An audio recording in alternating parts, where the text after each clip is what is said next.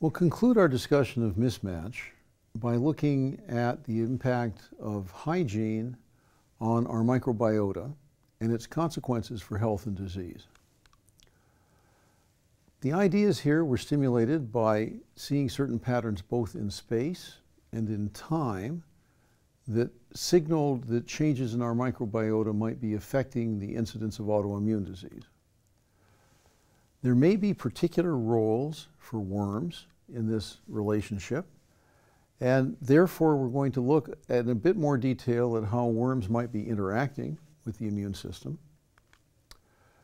It is possible that some autoimmune diseases might be treatable with worms, but it is a risky trade-off, and evidence so far is mixed on how effective it might be. The clinical trials have not yet been successful. So let's return for a moment to the Industrial Revolution in that second epidemiological transition. At that point, when we went through urbanization into modern cities, we entered an environment with soap, with washed food, with less mud, and with chlorinated water. We have less oral fecal transmission and less contact with farm animals. At the same time, antibiotics reduced our exposure to all kinds of bacteria, and anti-helminthics, that is, drugs against worms, and clean water have reduced our exposure to parasitic worms. We encounter less Helicobacter, Mycobacterium, Salmonella, Toxoplasma, and Hep A than we did previously. So our microbiota has been simplified.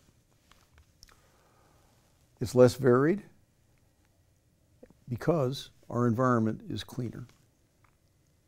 Now, what are the consequences?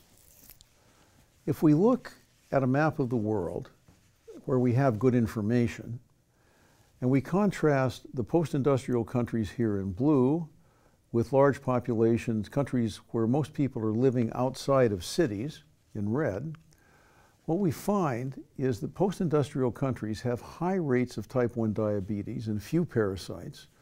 And these countries in red that have large rural populations and poor access to antibiotics have low rates of type 1 diabetes and high rates of diseases that are caused by worms. If we look in time, over the last half of the 20th century, infectious diseases declined rapidly in incidence. So this is hepatitis A, tuberculosis, mumps, measles, rheumatic fever, all declining. At the same time, immune disorders rose. Multiple sclerosis, Crohn's disease, type 1 diabetes, and asthma all rose dramatically in the last half of the 20th century. So there's an inverse relationship between the incidence of infectious disease and immune pathology. This prompted the idea that autoimmune diseases and other immune pathologies could be mediated by worms, and people began to do experiments on worms. Here we have the particular kind of worm and the autoimmune disease that was investigated experimentally. So schistosoma has been shown to reduce the risk of autoimmune encephalomyelitis and Graves' thyroiditis. Trichuris suis has been shown in mice to reduce the incidence of inflammatory bowel disease, and so forth. So there has been some experimental evidence in mice showing that treatment with worms or with worm eggs can reduce the risk of autoimmune disease. So these experiments were stimulated by those patterns in space and time. Now, that suggested that one could carry out therapy with pig whipworms in humans. The choice of the pig whipworm was led by the idea that you needed something that would not be itself a pathogen in humans, but might produce enough interaction with the immune system to trigger the protective response. So preliminary trials of a cocktail of pig whipworm eggs produced some mixed results in people with ulcerative colitis. Then large-scale clinical trials were implemented. They were called off in 2013 when those who were on the treatments were not doing any better than those who are on the placebos. A case control study of people with and without naturally occurring parasitemias indicated that having parasites in your body slowed the progress of multiple sclerosis, and treating the parasites accelerated it. Here we have on the x-axis time in months, so this whole period here, it's 5 years to there, and then it's about another 2.5 years out to here. The black line is people who are uninfected. The red line is people who are infected. The blue line is people who have been treated for their infection. And the y-axis is the number of lesions detected in the brain that are characteristic of multiple sclerosis. So there are really two things to see here. One is that the patients entering were either uninfected or infected, but they all had the preliminary symptoms of multiple sclerosis. Those who were uninfected rapidly developed symptoms. Those who were infected were much slower. They hardly developed any further symptoms at all of multiple sclerosis. However, these are natural worm infections. These are not therapeutic egg treatments with cocktails. And so some of the patients really began to suffer from their worm infections. They were pathogenic and serious. They were treated for their worm infections here, and as soon as the worms were cleared out, you can see that their symptoms of multiple sclerosis rapidly rose to about the same level of those people who had lacked worms right from the beginning. So there is some suggestion that worms are providing protection against autoimmune disease. That leads to the issue of how they might be interacting with the immune system. It might be simple homeostasis, so the immune response produced by the worm infection might simply be overlapping with something like the tissue repair response. It could be a downregulation of the immune response by the host to avoid inflammatory damage in a sustained infection in such a broad way that allergic and autoimmune reactions are also dampened. It could be that by elevating circulating antibody levels, both specific and nonspecific antibodies, in response to the worm infection, would dilute the allergen-specific antibodies and saturate receptors on mast cells and eosinophils.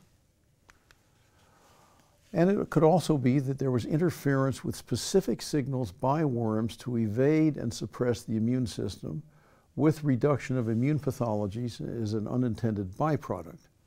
That is the one that I think that is most likely, because worms have been under strong natural selection to be able to suppress the immune system so that they can stay in the body of the host and continue to reproduce. All four processes are possible. They have not yet been ruled out. The fourth seems to be the most likely. However, worm therapy is a risky kind of trade-off. In the tropics, worm infections increase susceptibility to tuberculosis, AIDS, malaria, and other infectious diseases. So giving people worms in the tropics is a bad idea because it could very well make them die for other reasons. Worm infections also reduce the protection offered by vaccines. The symptoms of worm infections themselves can cause serious distress, and they may become life-threatening. So although some individuals have reported improvements in the symptoms of an inflammatory bowel disease when infected by hookworms, hookworm infections themselves can produce serious pathology. So worm infection is a risky trade-off. Clinical trials have not yet been successful. 2 phase 2 clinical trials that were using pig whipworm eggs to treat Crohn's disease were discontinued when the treatments were not doing any better than the placebos.